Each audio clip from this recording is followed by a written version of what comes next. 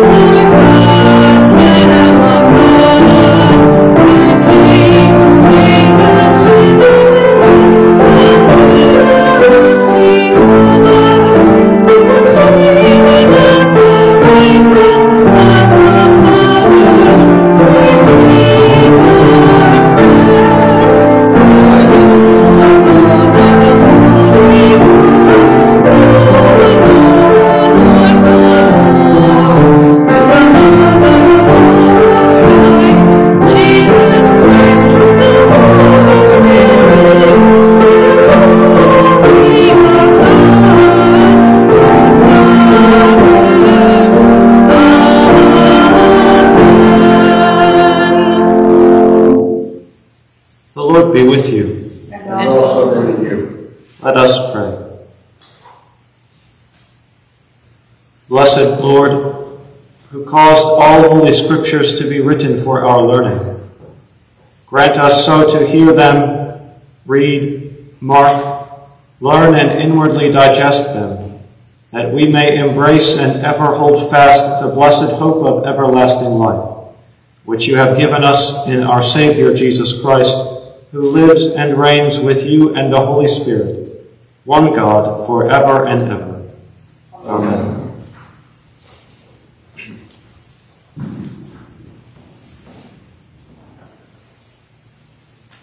A reading from the book of Judges. The Israelites again did what was evil in the sight of the Lord after he had died. So the Lord sold them into the hand of King Jabin of Canaan, who reigned in Hazor. The commander of his army was Sisera, who lived in Harosheth Hagoyim. Then the Israelites cried out to the Lord for help, for he had 900 chariots of iron and had oppressed the Israelites cruelly 20 years. At the time, Deborah, a prophetess, wife of Lepidot, was judging Israel. She used to sit under the palm of Deborah between Ramah and Bethel, in the hill country of Ephraim, and the Israelites came up to her for judgment. She sent and summoned Barak son of Abinoam from Kadesh in Naphtali, and said to him, "The Lord, the God of Israel, commands you, go take position at Mount Tabor, bringing 10,000 from the tribe of Naphtali and the tribe of Zebulun. I will draw out Sisera, the general of Jabin's army, to meet you in the Wadi Kishon, then his chariots and his troops, and I will give him into your hand." The word of the Lord. Thanks be to God. Today's psalm is Psalm 123. To you I lift up my eyes, to you enthroned in the heavens. As the eyes of the servant look to the hands of their masters, and the eyes of the maid to the hands of her mistress, so our eyes look to the Lord our God, until he shows us mercy. Have mercy upon us, O Lord, have mercy. For we have had more than enough contempt. Too much of the scorn of the indolent rich, and of the derision of the proud. God, but keep his commandments, prosper our hand. Our second reading is Paul's first letter to the Thessalonians. Concerning the times and the seasons, brothers and sisters, you do not need to have anything written to you, for you yourselves know very well that the day of the Lord will come like a thief in the night. When they say there is peace and security, then sudden destruction will come upon them, as labor pains come upon a pregnant woman, and there will be no escape. But you, beloved, are not in darkness, for that day to surprise you like a thief. For you are all children of light and children of day. We are not of the night or of darkness. So let us not fall asleep as others do, but let us keep awake and be sober. For those who sleep, sleep at night, and those who are drunk get drunk at night. But since we belong to the day, let us be sober and put on the breastplate of faith and love, and for a helmet the hope of salvation. For God has destined us, not for wrath, but for obtaining salvation through our Lord Jesus Christ, who died for us, so that whether we are awake or asleep, we may live with him. Therefore, encourage one another and build each other up, as indeed you are doing. The word of the Lord. Thanks be to God. The gospel hymn is "There's a Wideness in God's Mercy."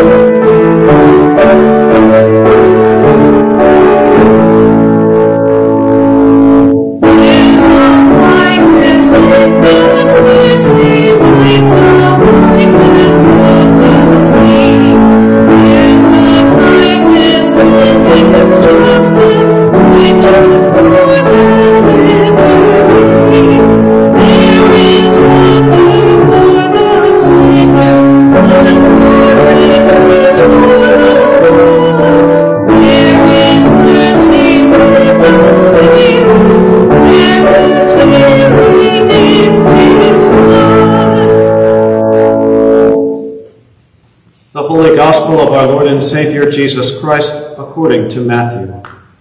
Glory to you, Lord Christ.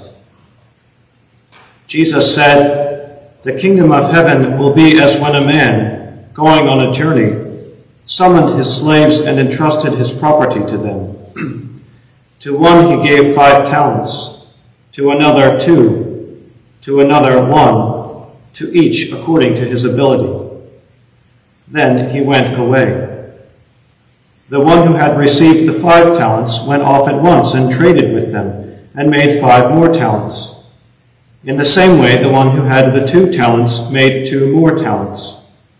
But the one who had received the 1 talent went off and dug a hole in the ground and hid his master's money. After a long time, the master of those slaves came and settled accounts with them. Then the one who had received the 5 talents came forward, bringing 5 more talents, saying, Master, you handed over to me 5 talents. See, I have made 5 more talents. His master said to him, Well done, good and trustworthy slave. You have been trustworthy in a few things. I will put you in charge of many things. Enter into the joy of your master. And the one with the 2 talents also came forward, saying, Master, you handed over to me 2 talents. See, I have made 2 more talents. His master said to him, Well done, good and trustworthy slave. You have been trustworthy in a few things. I will put you in charge of many things. Enter into the joy of your master. Then the one who had received the 1 talent also came forward, saying, Master, I knew that you were a harsh man, reaping where you did not sow, and gathering where you did not scatter seed. So I was afraid, and I went and hid your talent in the ground. Here you have what is yours. But his master replied, You wicked and lazy slave. You knew, did you, that I reap where I did not sow and gather where I did not scatter? And you ought to have invested my money with the bankers, and on my return I would have received what was my own with interest. So take the talent from him, and give it to the one with the 10 talents. For to all those who have, more will be given, and they will have an abundance. But from those who have nothing, even what they have will be taken away. As for this worthless slave, throw him into the outer darkness, where there will be weeping and gnashing of teeth. The Gospel of the Lord. Praise to you, Lord Christ.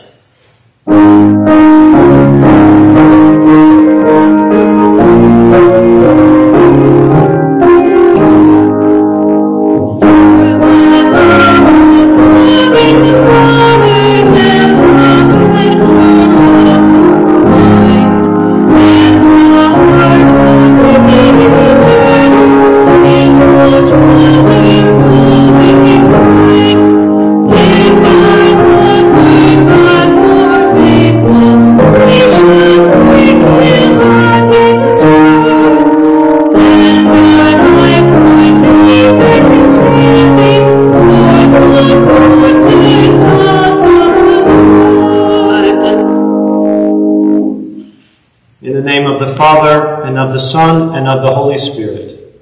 Amen.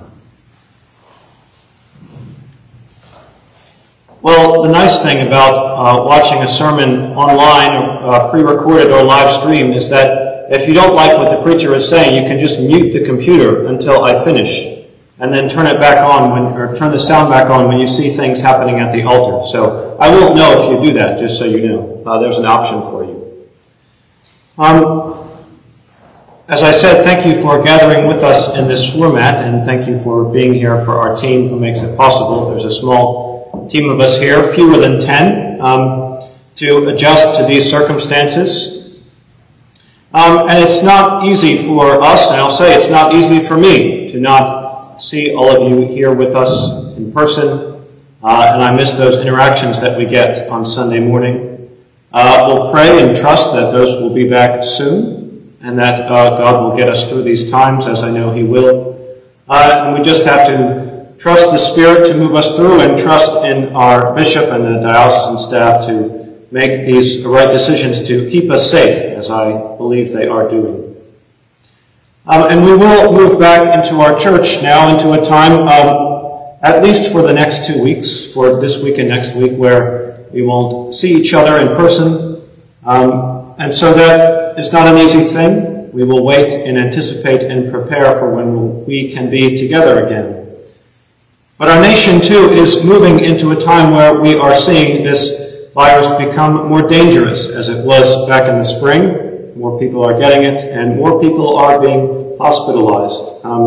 So it is an anxious time, a concerned time for many, a time of waiting, hopeful waiting for some, that we will be clear of this pandemic soon, and in preparation for that time when we can return to our lives of being with each other as we could before.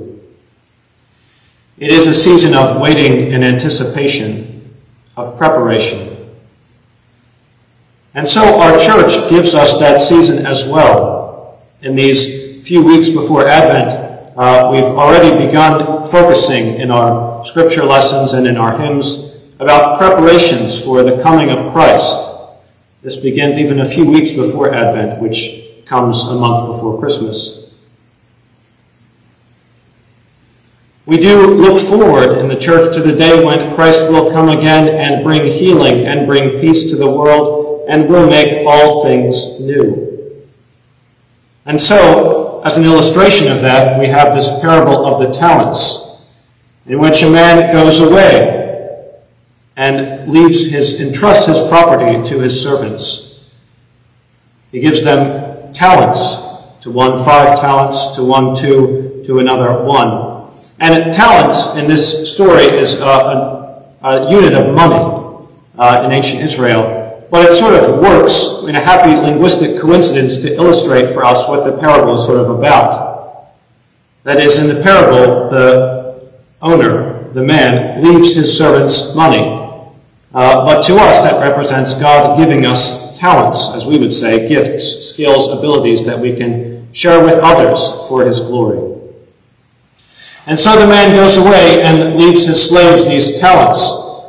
And then he returns to the one whom he left 5 talents. The one whom he left 5 talents says, "Look, I have made 5 more talents." The one who had 2 talents says, "Look, I have made 2 more talents." And one who received 1 talent said, "I knew you were a harsh man, so I hid your talent in the ground. Here you have what is yours."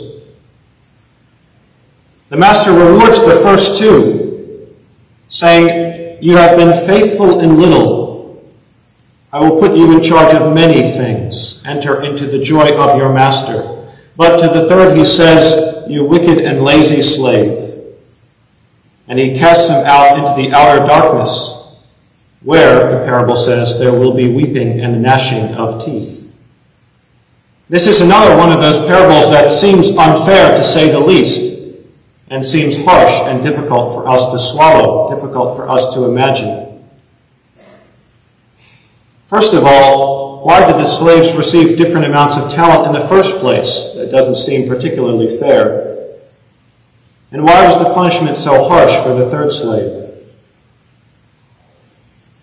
It helps to see here that although each slave, each servant received a different amount of money, a different amount of talent, the reward for the first 2 was the same.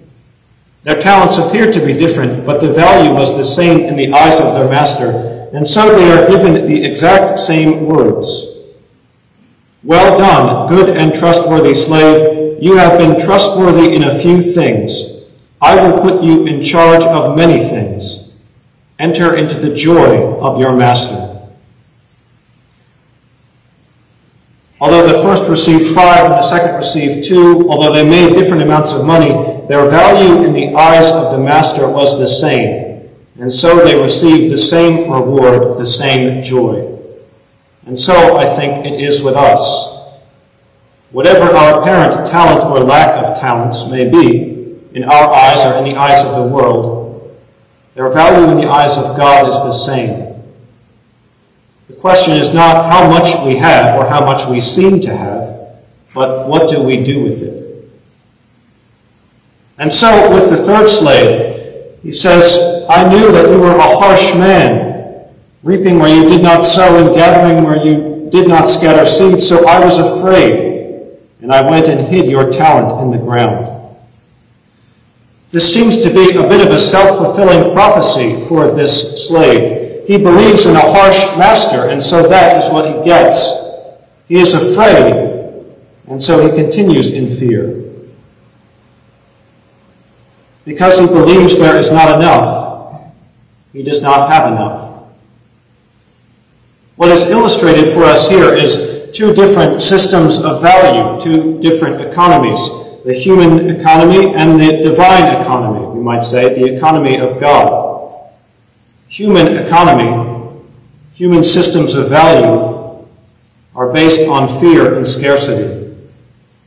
But the divine economy, the economy that God gives to us, is based on abundance. It is based on trust that there will be enough because God is infinite and God has enough for us to go around. So if we give what we have, God will make it enough. The divine economy is based on that trust. We might say it is an economy of trust or of faith. An important illustration of this in my own life has been Dorothy Day and the Catholic worker movement that she started. Dorothy Day was a writer and a social activist in the 20th century, and she and her friends started this newspaper called The Catholic Worker, and it addressed labor issues during the Great Depression in light of the gospel teachings and in light of seeing Christ in the poor. And so, along with this newspaper, she and her friends started a movement of houses of hospitality. They opened first an apartment and then a house in the poorest part of New York City. And they took in those who needed food or clothing or shelter and just gave it to them. They had no central administration, they had no paid staff, they had no government assistance, they had no plan, really, apart from the gospel, that Christ was present in the poor, and so they became poor with them and dwelt among them, serving them as best they could. And the Catholic workers, Dorothy Day and the Catholic workers, had this sort of investment strategy that was given to them by a priest who inspired them. He said, if you want to reap, you have to sow. And so the way they applied that was, if they needed something, let's say something for their newspaper or something for the house, but they didn't have enough money to buy it, they wouldn't save up for it. They wouldn't invest their money in the bank. They wouldn't set it aside. They would give away the money that they had to the poor, and then pray for God to give them what they needed. Which sounds imprudent, if not ridiculous, to most people. But it worked for them time and again, and I've seen it work in my own life. And something about that worked for them because their movement spread like wildfire. And so even today, over 30 years after Dorothy Day's death, all over the world you can find the Catholic Worker newspaper being read, still selling for a penny a copy. And you can find Catholic Worker houses of hospitality that are making a difference in the lives of countless people. Dorothy Day is now up for the process of becoming a saint in the Catholic Church as well. So they believed if you wanted to reap, you had to sow. Or the way that Dorothy put it was, the best thing to do with the best things in life is to give them away. The best thing to do with the best things in life is to give them away. That's an illustration of the divine economy, God's economy.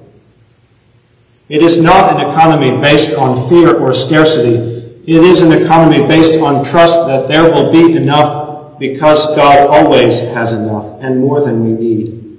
So if we give it away, if we give away what we have to our brothers and sisters and give things back to God, He will provide us more than we could possibly imagine. Even in times of isolation, even in times of fear, even in times of pandemic or depression. And so as we think about the Catholic workers, as we look at this parable, we can ask, which kind of God do I believe in? One that is scarce or one that is abundant? Which kind of economy do I practice? The economy of God is based on abundance because the economy of God is love. Love is the only good that increases as you give it away. So the more love you give or show to others, the more returns back to you. I have no idea why that is. I only know that it works because I've seen it work.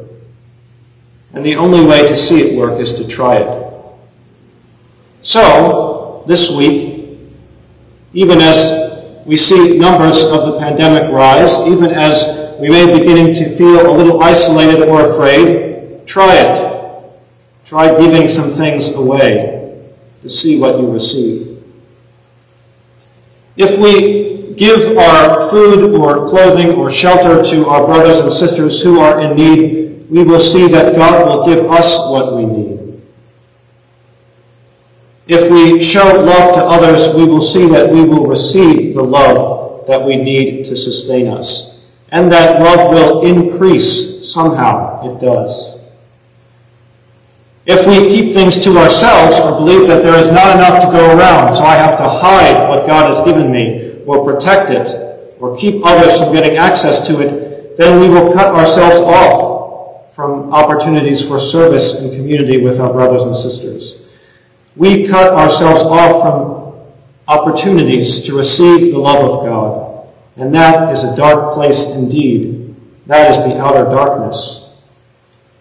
But God calls us back to Him for opening ourselves up to our brothers and sisters in love. There is enough to go around. There is more than enough. The question is, will we give away enough so that we can receive? Christ is indeed coming again. He is coming to us. We will see Him, meet Him in our brothers and sisters here in the church. We see Him and know Him in and amongst the poor. We will see Him when He comes again at the end of time. And if we give away what we have to our brothers and sisters, if we open our hearts and empty them by pouring out love for others, then He will fill us up with what we need. And He will say to us, "Well done, good and faithful servant. Enter into the joy of your Master." In the name of the Father, and of the Son, and of the Holy Spirit. Amen.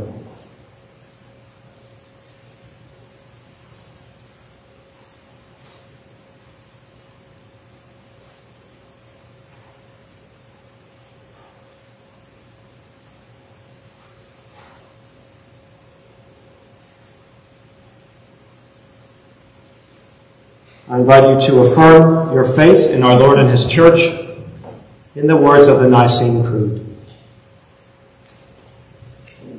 We believe in one God, the Father, the Almighty, maker of heaven and earth, of all that is seen and unseen.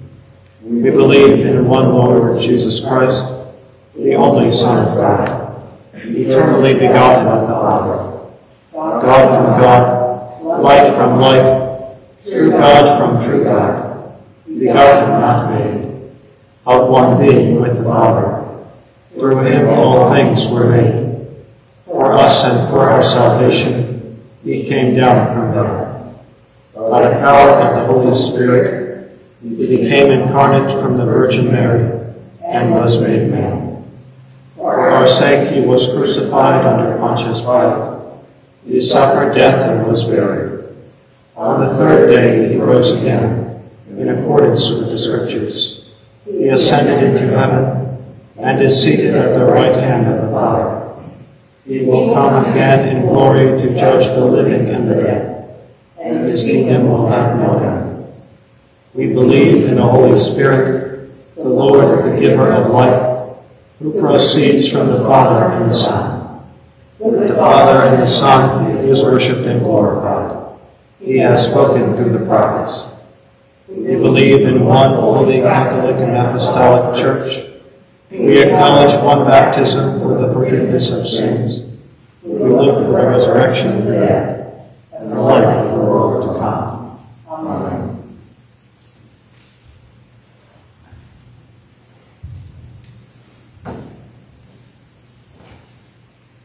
The prayers of the people. In peace we pray to you, Lord God. For all people in their daily life and work. For our families, friends, and neighbors, and those who are alone. For this community, the nation, and the world. For all who work for justice, freedom, and peace. For the just and proper use of your creation. For the victims of hunger, fear, injustice, and oppression. For all who are in danger, sorrow, or any kind of trouble. Those who minister to the sick, the friendless, and the needy. For the peace and unity of the Church of God. For all who proclaim the gospel, and all who seek the truth. For Michael, our presiding bishop, and Eugene and Robert, our bishops, and for all bishops and other ministers. For all who serve God in the Church. For the special needs and concerns of this gathering, we pray especially for all who have been adversely affected by the COVID-19 pandemic. Hear us, Lord. For your mercy is great. We thank you, Lord, for all the blessings of this life. We pray in thanksgiving for all those who are putting their lives at risk to care for the sick and provide essential services during the pandemic. We will exalt you, O God, our King. And praise your name forever and ever. We pray for all who have died, that they may have a place in your eternal kingdom. Lord, let your loving kindness be upon them. Who put their trust in you.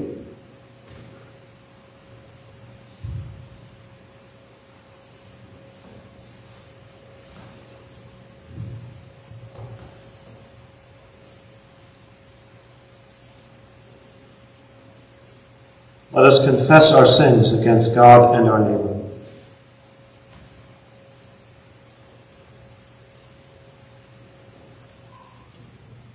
Have mercy upon us, most merciful God. In your compassion forgive us our sins, known and unknown, things done and left undone. And so uphold us by your Spirit, that we may live and serve you in newness of life, to the honor and glory of your name, through Jesus Christ our Lord. Amen. Almighty God, have mercy on you, forgive you all your sins through our Lord Jesus Christ, strengthen you in all goodness, and by the power of the Holy Spirit, keep you in eternal life. Amen. The peace of the Lord be always with you. And also with you. Let us offer one another a sign of Christ's peace.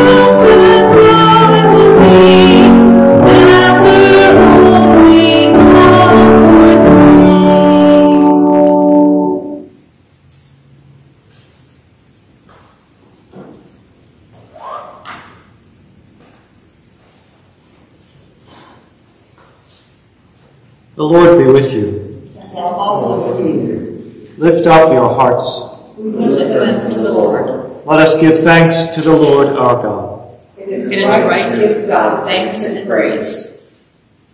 It is right and a good and a joyful thing, always and everywhere to give thanks to you, Father Almighty, Creator of heaven and earth. For you are the source of light and life. You made us in your image and called us to new life in Jesus Christ our Lord. Therefore we praise you, joining our voices with angels and archangels and with all the company of heaven, who forever sing this hymn to proclaim the glory of your name.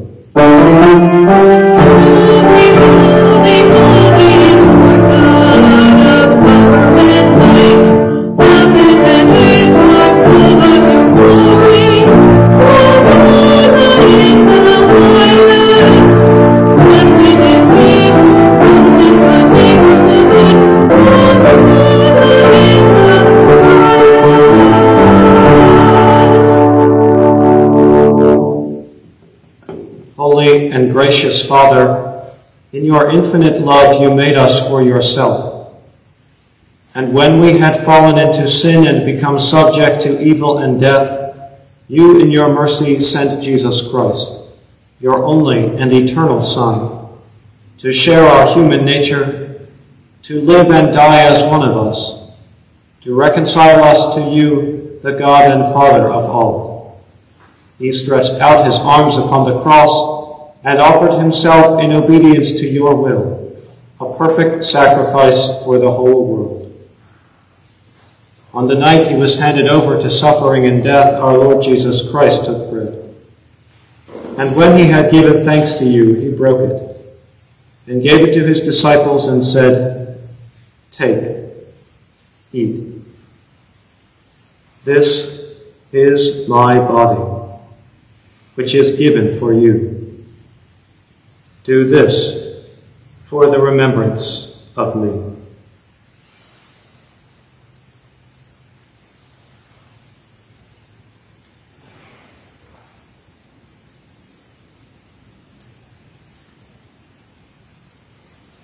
After supper, he took the cup of wine, and when he had given thanks, he gave it to them and said, "Drink this, all of you. This is my blood of the new covenant, which is shed for you and for many, for the forgiveness of sins. Whenever you drink it, do this for the remembrance of me."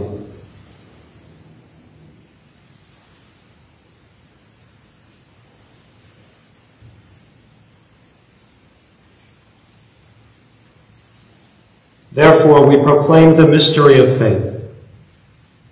Christ has died. Christ is risen. Christ will come again. We celebrate the memorial of our redemption, O Father, in this sacrifice of praise and thanksgiving. Recalling his death, resurrection, and ascension, we offer you these gifts. Sanctify them by your Holy Spirit, to be for your people the body and blood of your Son, the holy food and drink of new and unending life in him. Sanctify us also, that we may faithfully receive this holy sacrament, and serve you in unity, constancy, and peace. And at the last day, bring us with all your saints into the joy of your eternal kingdom. All this we ask through your Son, Jesus Christ. By him, and with him, and in him, in the unity of the Holy Spirit, all honor and glory is yours, Almighty Father, now and forever. Amen.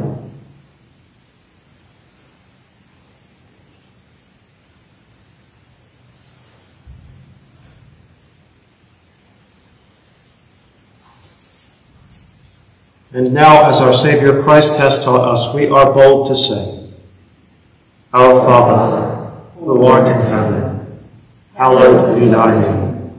Thy kingdom come, thy will be done, on earth as it is in heaven. Give us this day our daily bread, and forgive us our trespasses, as we forgive those who trespass against us. And lead us not into temptation, but deliver us from evil. For thine is the kingdom, and the power, and the glory, forever and ever. Amen.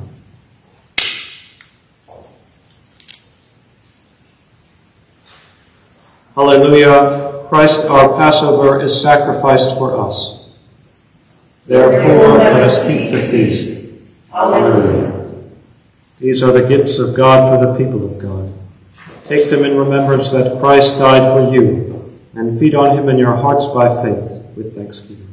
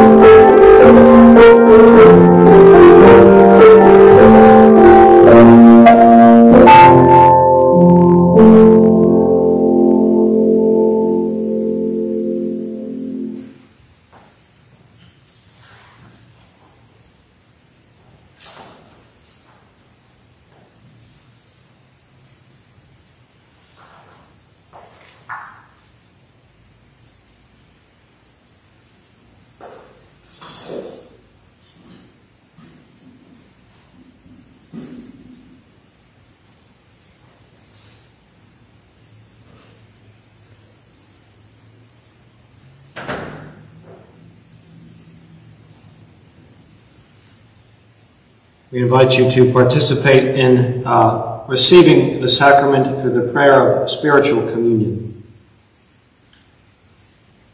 In union, O Lord, with your faithful people at every altar of your church, where the Holy Eucharist is now being celebrated, I desire to offer to you praise and thanksgiving. I remember your death, Lord Christ. I proclaim your resurrection. I await your coming in glory. And since I cannot receive you today in the sacrament of your body and blood, I beseech you to come spiritually into my heart. Cleanse and strengthen me with your grace, Lord Jesus, and let me never be separated from you. May I live in you and you in me, in this life and in the life to come. Amen. And now the post-communion prayer. Eternal God, Heavenly Father, you have graciously accepted us as living members of your Son, our Savior, Jesus Christ, and you have fed us with spiritual food in the sacrament of his body and blood. Send us now into the world in peace, and grant us strength and courage to love and serve you with gladness and singleness of heart, through Christ our Lord. Amen. The peace of God, which passes all understanding, keep your hearts and minds in the knowledge and love of God, and of his Son, Jesus Christ our Lord. And the blessing of God Almighty, the Father, the Son, and the Holy Spirit be with you and remain with you always. Amen. Thank you. Please be seated if you're standing up. We have just a few announcements today. So I think Ann and Jim wanted to make a few, and then I'll make a few. So whoever wants to go first.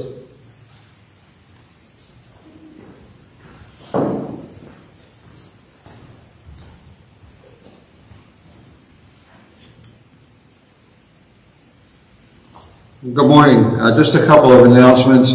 For those, we are still continuing our walk to Bethlehem.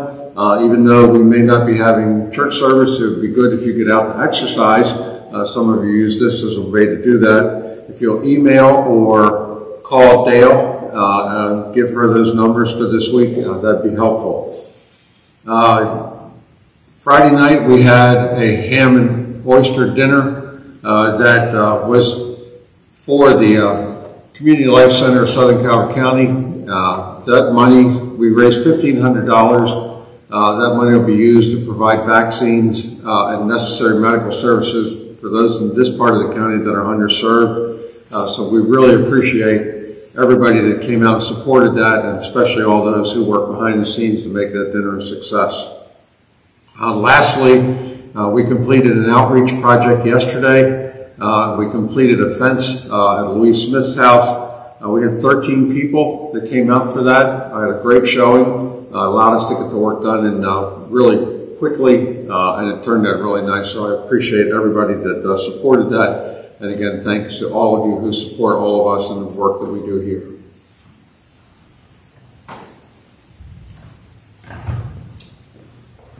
The Calvert County Christmas Tree of Angels is back.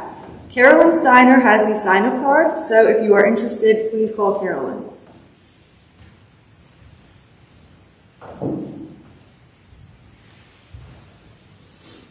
Okay, thank you both. As we've said before, we're live streaming today and not worshiping with all of us in person because of the rising number of COVID cases around the country and our state. And the diocese has asked us to suspend for these 2 weeks, that is today and next week, and then they will let us know after that. So next week we will be doing this again, live streaming our service with only those here who we need to keep the service running and live streamed. And you can also watch it afterwards. It's recorded. And then we will communicate as soon as we know what happens after that. Much of our life these days is taken day by day. So we will let you know as soon as we know what our worship schedule and procedures will be after next week. So just keep listening and watching out for that information. Our outreach activities do continue. So this Tuesday, we will have our next food drop. So we will be delivering food from the Maryland Food Bank to families in our area who need it. So there's one opportunity of investing your talent, so to speak. This Tuesday from noon to about 1 or 2 here at the Parish Hall. So just drive your car up around noon and we'll give you some food to deliver and the addresses and help us serve our community. So we hope to see you there on Tuesday. One sad note from this past week is that, for those of you who may not know, Barbara Federhoff died on Tuesday night, I think it was, or Wednesday morning. And so we've been in communication with her family. They went to wait to have a funeral service for her until it's safer to travel. They're out west, some of them, and they went to wait to come here until it's safer to do so. So that will probably be at least a few months from now, and again, we'll be in communication about that. So, but please keep Barbara and her family in your prayers at this time. One personal note from me, and then I think that's the last announcement, is that many of you ask about He every week and how our process is going with getting her a visa to stay here. The long story short is that that visa, the permanent visa, will probably take at least another few months. Things are very uncertain these days all around the world, but we know they're making some progress on that. We've been keeping track, but it will probably be another few months until she gets a permanent visa. But she would like to come visit again in the meantime, even though she can't stay permanently. So we're hoping for her to be here for Christmas. She has purchased a ticket to come on December 7th, late night December 7th, almost December 8th, and to stay through January 11th. So just please keep us in your prayers at that time. Before you go to bed on December 7th, please pray that she arrives safely and that she gets through customs okay. We're doing everything we're supposed to do legally with visa procedures, but one never knows going into another country what customs people will say or do. So just pray that she will get here safely and get through customs okay, and that we can see her either in person or virtually at Christmas, that we can be together. I appreciate all of your support and prayers as far as that goes. Anybody in here have any other announcements? Okay. Thank you. We'll begin our closing hymn.